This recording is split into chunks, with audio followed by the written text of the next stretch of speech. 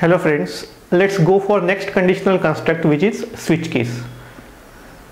Now switch is a keyword. After that, inside the parenthesis I will have some expression, or I will put some value over there, which will be either integer or character constant. Below that I will have a block of switch.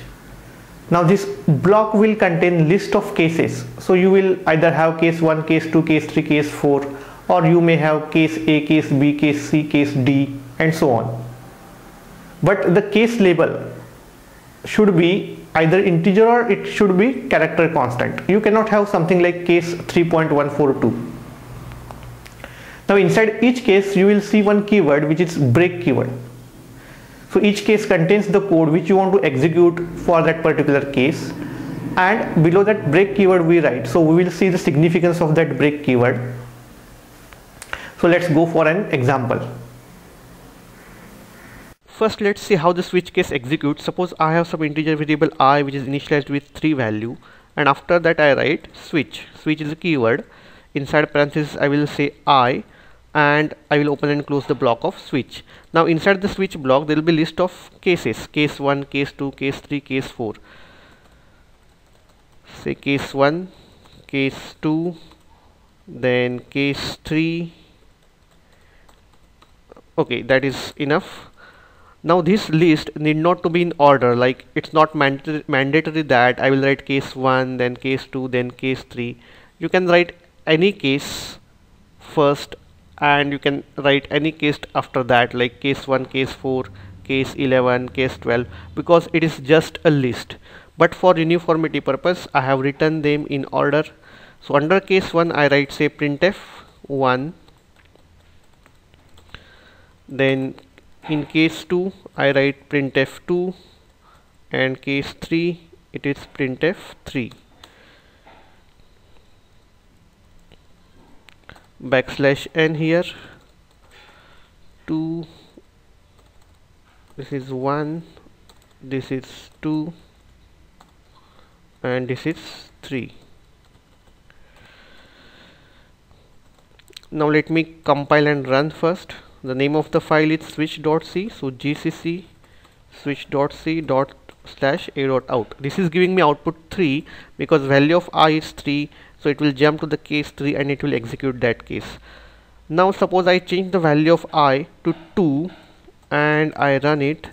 Output is 2 3. It is not only 2 but it is 2 3, because in this case it will jump to the second case, and from that case onwards it will execute the whole switch block. So this is the default behavior of switch case.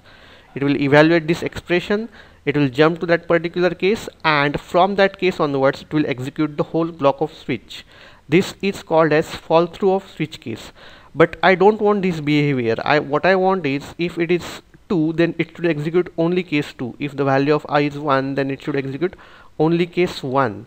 So for that purpose I will make use of one keyword, which is break keyword. I will write break here, and now if I run it is giving only 2.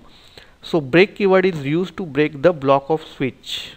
So I need to write this keyword in every case. So here and here I will write break keyword.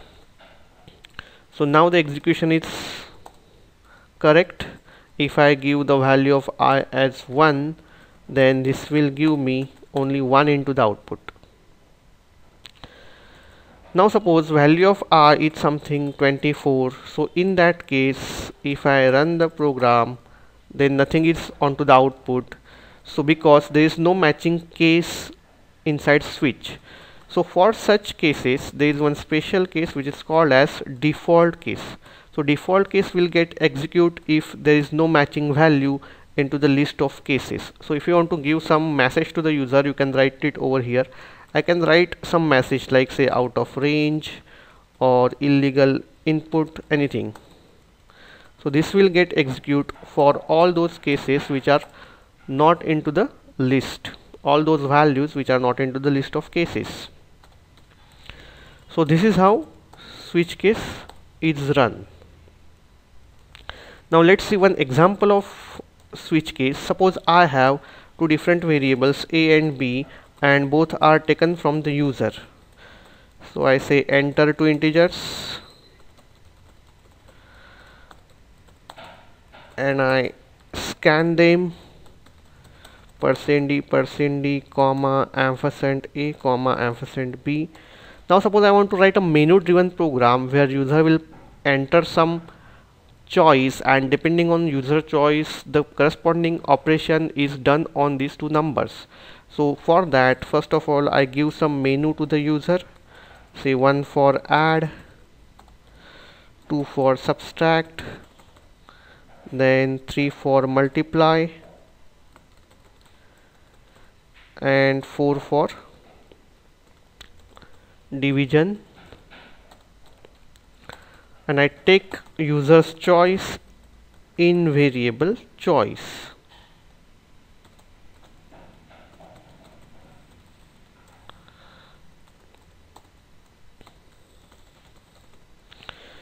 So here I have to write switch case,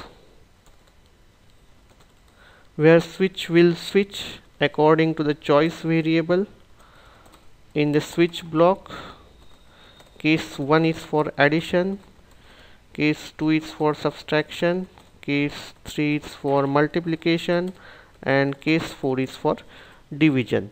So to store the answer, I declare one more variable, which is ANS variable, as float value. So in case 1 I will say ANS equals to a plus b and break. Similarly in case 2 it will be ANS equals to a minus b, here a multiplication b, and here a division b. So here minus, multiplication, division. In case of division I need to typecast because it may be some fractional value, and after switch block I will print the value of ANS. So I will say printf %d ANS equals to %d, comma, ANS. So now let me compile and run this code. Two integers 12, 24. If I want to add them, it should be %f because ANS is float value.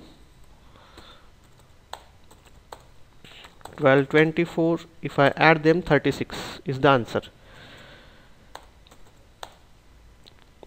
12, 24. If I multiply 3, then this is answer. 288 is the answer. Then 1, 2 is the input. If I divide it, 0.50000 will be the answer. So this is how a switch case is used in C program to write a menu driven programs. So if you like the video, please hit the like button and subscribe to my channel. Thank you.